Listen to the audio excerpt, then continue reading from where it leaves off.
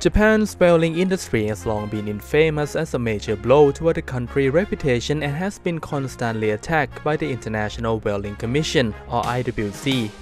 So we want to know why Japan remains committed to the country's whaling industry, despite the negative effect on the country's international reputation.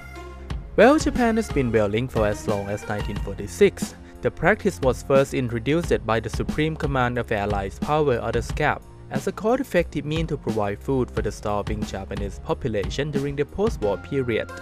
Despite not being part of the Japanese typical diet, whale meat was widely eaten at school lunch, dinner, and even some other meals, which created a whole generation of Japanese who grew up eating whale and became the avid supporter of the industry today. In fact, one of the most common cited reasons for the Japanese support for the whaling practice is that they miss the flavor and the nostalgic memory that came with it. In the study conducted by the University of Kobe Yamate, the Japanese has a very split opinion about the whaling issue. After the international ban on whaling in 1982, the Japanese whaling industry circumvented the verdict by using the hunt for research quota to continue the whaling practice in places like Antarctica Ocean and sometimes getting disturbingly close to the places like Australia and New Zealand border. Once the research is done, the meat is sold to the commercial market, which attracts criticism from various members of IWC who saw the practice as the abuse of whaling research rights. However, the main reason for the Japanese whaling practice is far deeper than the scope of tradition. Despite having been defiant to the international condemnation for years, the Japanese whaling industry is in fact a dying one and might not be able to even sustain itself without massive government subsidy. In 2013, the whale meat sold by the Institute of Cetacean Research was reduced to 2 billion yen or 20 million USD a year, down from more than 70 billion yen in 2004, which is almost 400% decrease in sales in less than a decade.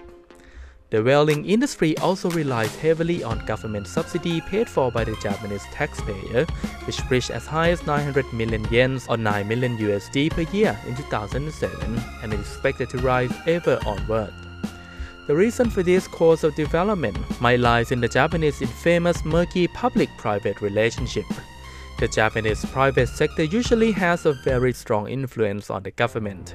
That is because many of the senior government officials who fail to achieve high authority figure will have to be retired in order to reserve the absolute seniority of the top government positions.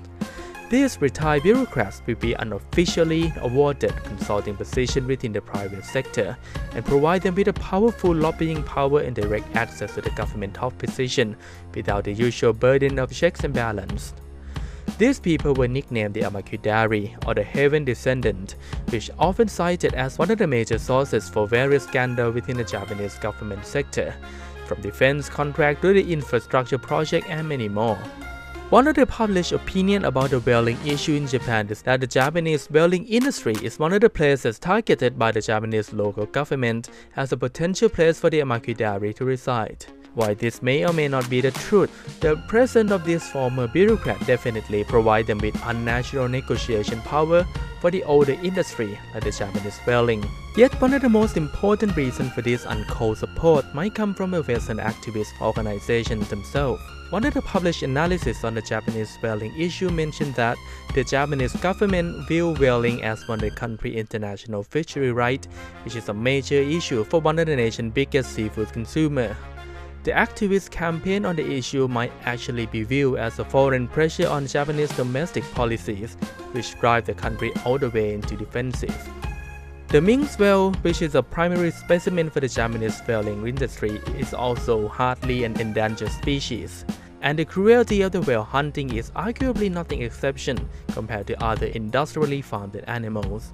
Having to avoid IWC verdict by exploiting the scientific research is also a major advantage for the whalers. Currently, the scientific whaling operations are what justify the subsidy and free interest loans, which are vital to the Japanese whaling industry. If the whalers are to be allowed to hunt commercially, both of this loan and subsidy will likely going to be disappear, which can be much more devastating to the whaling industry than the status quo. So to answer the question, the Japanese whaling industry is obviously in decline and unsustainable. Yet ironically, the reason why it has been kept alive for so long might originate from the very people who campaigned for the end of it. Thank you for watching Alpha Plus. If you appreciate our effort, don't forget to like and subscribe to get more updates. We are new here and your subscription will be a great help for us.